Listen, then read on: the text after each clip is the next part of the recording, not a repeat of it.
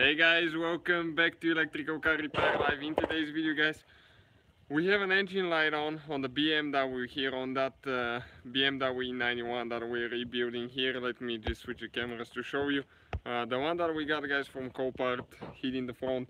Finally, we're putting it together. Radiators are on. As you saw, we bled the cooling system. We started it. The car sounds terrible, misfiring. So in today's video, we'll show you how to test BMW ignition coils, guys, or to know if your ignition coil is bad for sure or not. So what we're going to do, okay, let me just start the car quick for you. Hopefully the battery is not dead.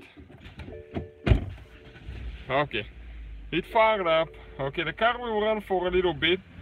Okay, and the engine light will come on. Okay, just give it a second, it will turn on. And that traction light that we have in the 4x4 is because we haven't driven it at all and the sensors are not initiated yet. Okay, you can see engine light is on. So what we're going to do, guys, okay, I'm going to go ahead. Okay, let me turn the engine off and just turn the ignition on. Okay, you can see like that. And I'll go to drive. Connect to the engine computer and let's see what code we're going to get. Okay, cylinder number 1 misfire. Right there, it's present. Cylinder number 1. Okay, remember that. So, most likely 29 CD, this is ignition code, guys. So, we're going to go ahead, erase the codes now. Yes. We confirm. Codes have been erased. So now let's go ahead and test the coil.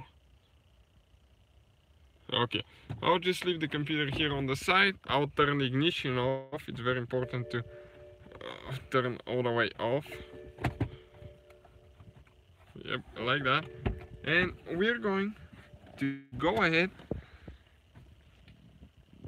And we already have the engine cover off. We'll have a video how to take it off. It's super simple, you just pull it out.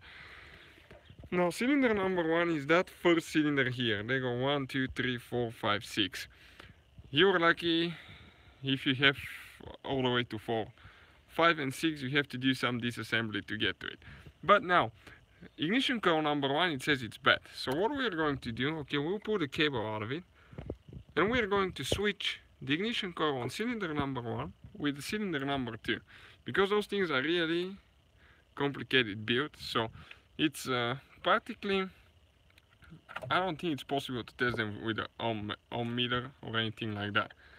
Now, if that coil is bad and we put it on cylinder number 2, what will happen? We'll actually have an engine code, engine light, and code that relates to misfire cylinder number 2.